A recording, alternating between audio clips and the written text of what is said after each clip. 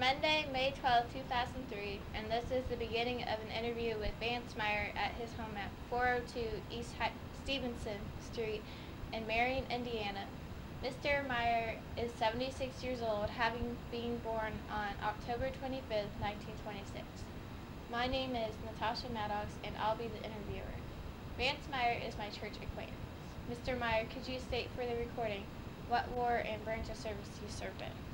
I served in the infantry in World War II. What was your rank? I was a staff sergeant. Where did you serve? In the Philippines. Okay. What were you doing before joining the Army? Well, I was a farmer and I was in high school. And were you married or were you single? I was single. Where were you and what were you doing when the war began? I was ice skating on the Mississippi River. And what did you do to prepare to join the military? Well, I was drafted. Okay, that's my next question. Okay, if you were drafted, how did you feel about that at the time? Real good. And why is that? Well, I felt like everybody should go to the Army. Okay. Yeah, everybody did those days. How old were you when you were enlisted? I was 17 years old. Okay, and where were you living at the time that you joined the military? I was living on a farm in Matthews.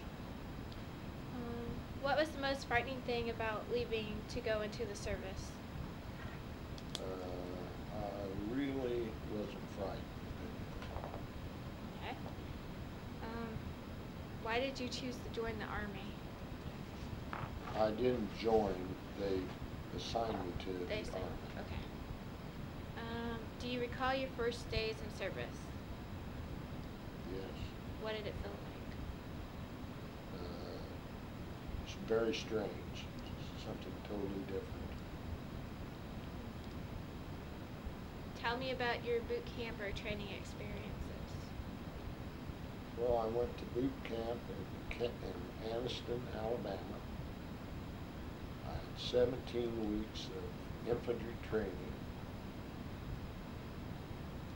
infantry combat training,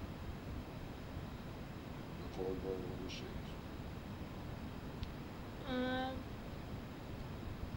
What did your first few days in service feel like? Or, excuse me, I just repeated the question. What was the most difficult part of boot camp?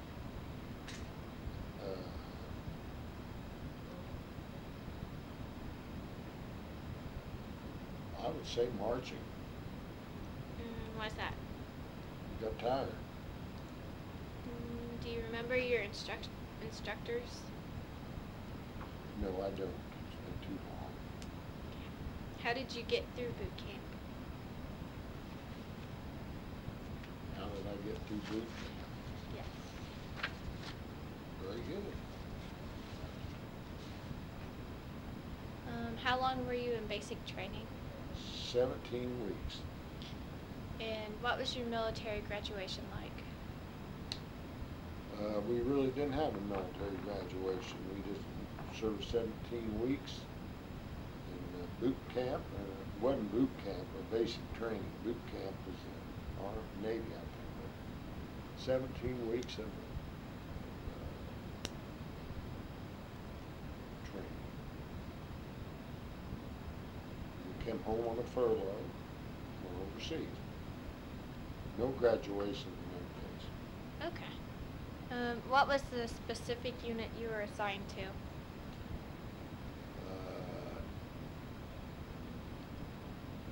I was assigned to 86th Division.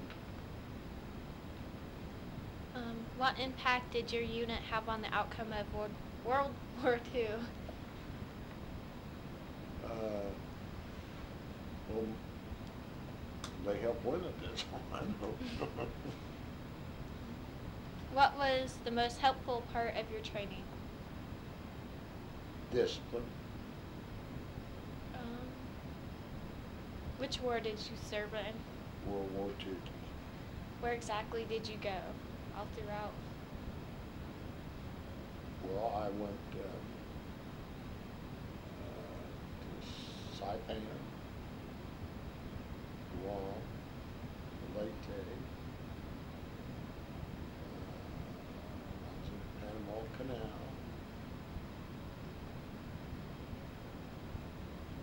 of course the Philippines, Manila. What did you do in each of these areas? When I was in the Philippines, in Manila, I was attached to the 801 Military Police Unit, which we were active in mopping up this war.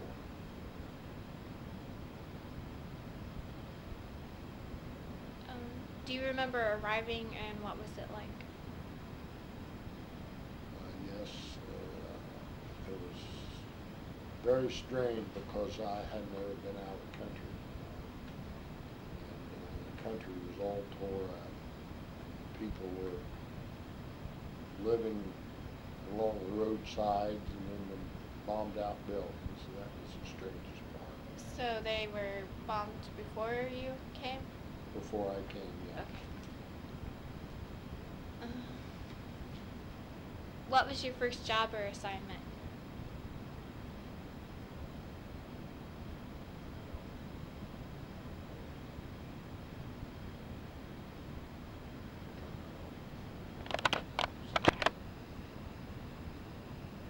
My first job assignment after I arrived overseas was training Filipino scouts.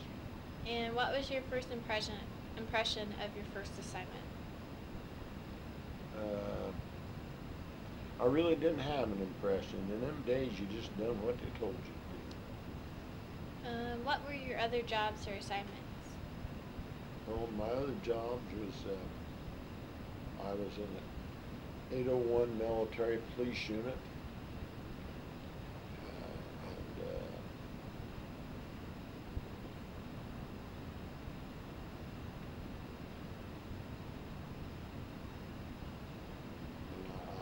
I was a provost sergeant in a Japanese prison.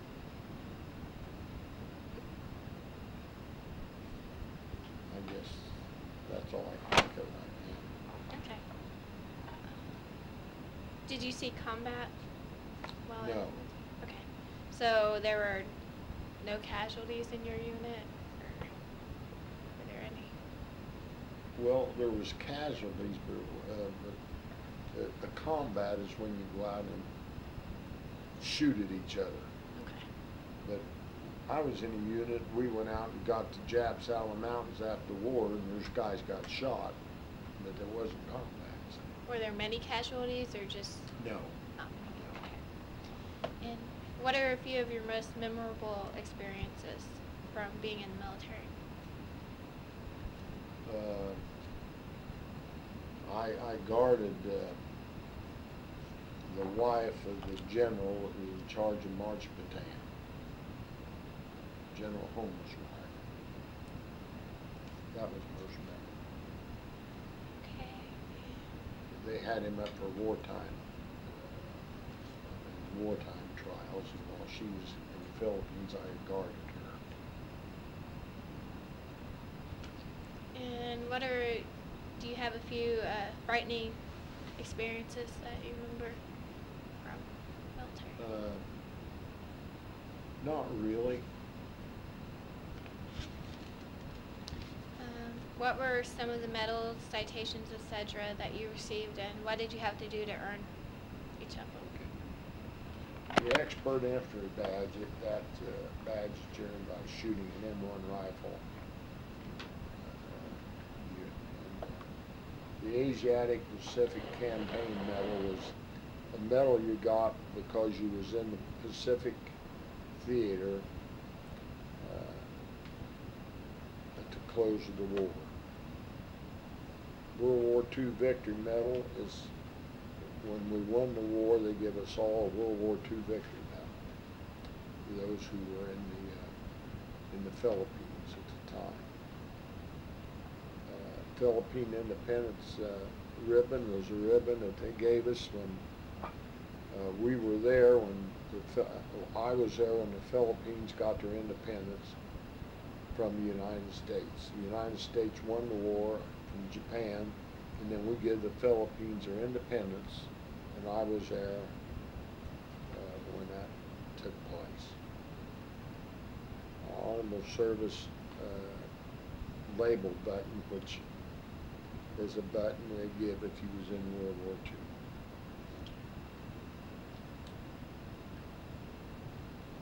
I have a few others, but I don't know what they are. It's been too long ago. Okay. The Philippine Defense Medal and the Philippine Independence Medal are foreign awards issued by the Republic of the Philippines.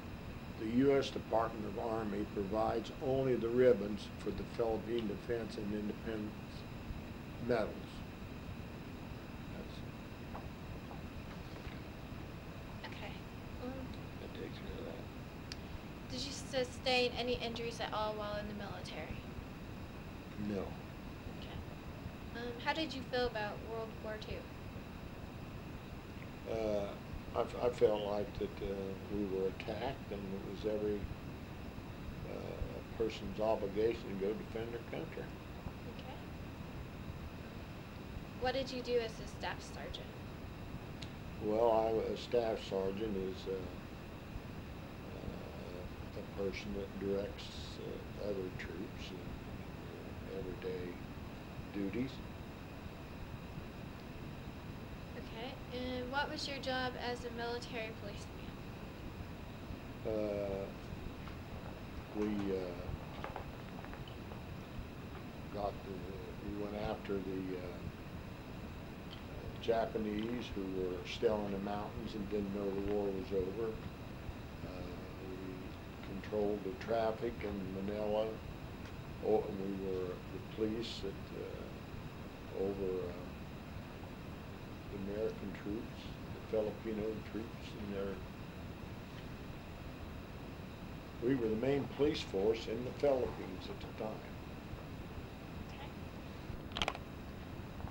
What was occurring in the Philippines while you were a military policeman?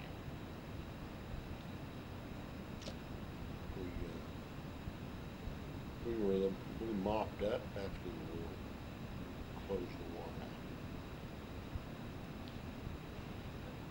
Did you stay in touch with any family while away? Very little. And how did you stay in touch with them? By letter. Okay. What was the food like while in the military? I was always lucky enough to get real good food. Describe your sleeping and eating facilities.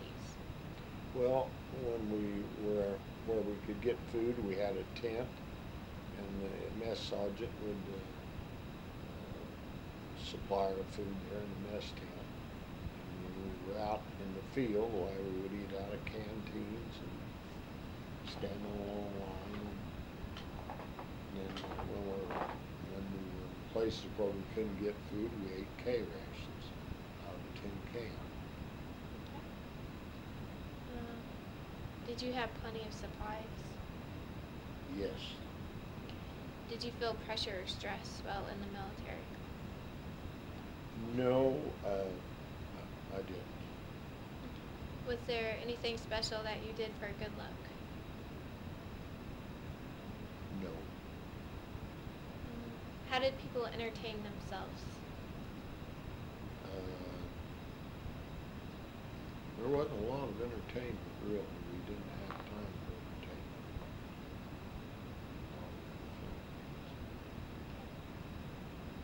What did you do while on leave? I was on leave. Just come home and visited with the people I knew. Things that a 19, 20-year-old kid would do. Where did you travel while in the service? Where did I travel? Well, I traveled a lot. I went to all these islands. So, like I said, it's Saipan.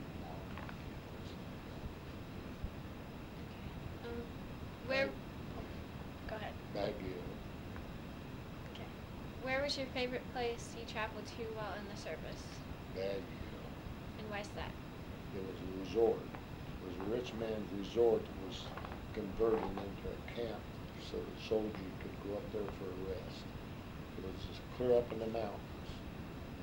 Real nice. Do you recall any particularly humorous or unusual events? In the service? Yeah. Oh, there was a lot of them. I could really name them. I'd be here all night. Were there any pranks that you or others would pull? I beg your pardon? Were there any pranks that you or others would pull while in the Oh, military? we'd put shaving cream and cereal in buddies' beds, and once in a while we'd put a snake in a bed, things like that. What did you think of officers or fellow soldiers? I really loved all of them. We got along good. Did you keep a personal diary while in the military? No, I didn't. Describe a typical day in the Army. You get up in the morning at 5 o'clock, and you go to bed at 8 or 9 o'clock. Go out and do your duties, guard duty, fighting, or whatever they told you to do. Every day was different.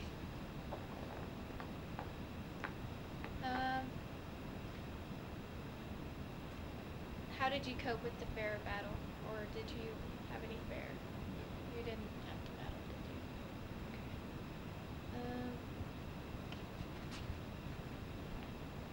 Okay. Did you ever doubt that the Allies would win the war? No, never had any doubt. And why's that? Because I had a lot of confidence in the service, and I just felt we were the best in the world at that time, and it's just a matter of time we got it. Do you think that the war could have been prevented? No, And why's that? because we were attacked. We didn't have any chance to negotiate or talk about it or anything. Okay.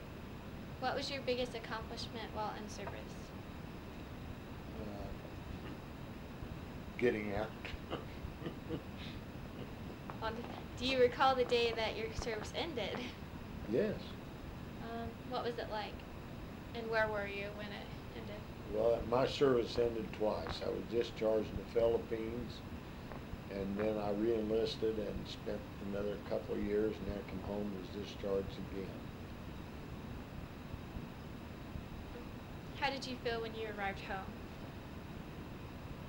Joyful. What did you do in the days and weeks afterward when you returned home? Oh, I was unemployed for a while, and that was about it. And then I got a job and went to work, settled in. And what was your homecoming like? There wasn't much of a homecoming because I didn't have a family. I just came home. How did you find a house, like, when you came here?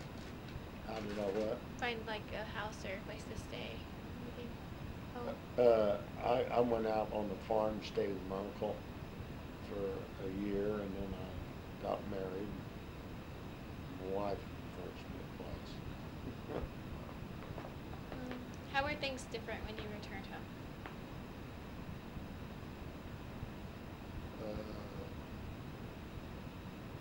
People were happier than they was when I left. Everybody was worried. Did you work or go back to school? I went to work. Did you make any close friendships while in the service? Yes. And did you continue any of these relationships? No. Okay. Did you ever join a veterans organization? Yes. What kind of activities does your poster association have? Beg your pardon? Well, are you still in the organization? Yeah. Okay. Yes. What kind of activities does that organization have? Well, it's American Legion. They do things for the soldiers, help them get their better veterans benefits. And they have American Legion posts where you go and eat, fellowship. So you have received veteran benefits, Yes. such as? Medicine. What did you go on to do as a career after the war? After the war, I just went to work in a factory and wound up as a salesman.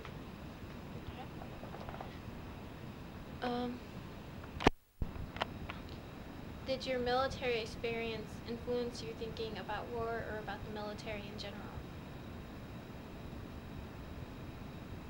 Did it influence me? Yeah, like you're thinking about war or the military. Not negative. It didn't influence me negative. I always felt positive about the service. Do you attend reunions for military? No. How did your service and experiences affect your life?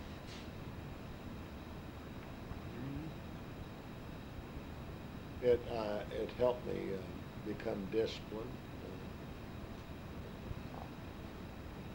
In other words, if I had a duty to perform, I get up and perform it. I didn't lag back.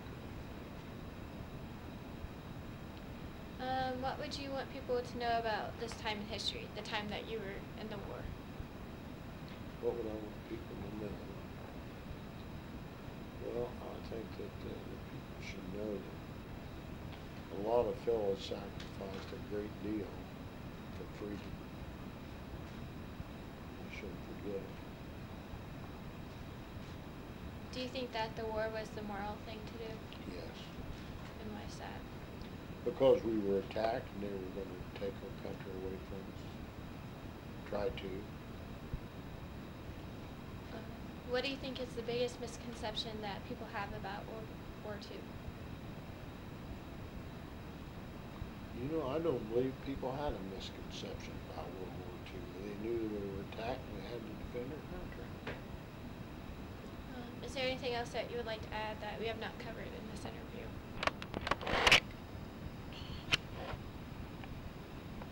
I'm going to explain my being drafted into the service at 17 years of age. I had been raised in a foster home and didn't have a birth certificate. I registered as an 18-year-old thinking that was correct. The Army finally discovered the era, and since I was so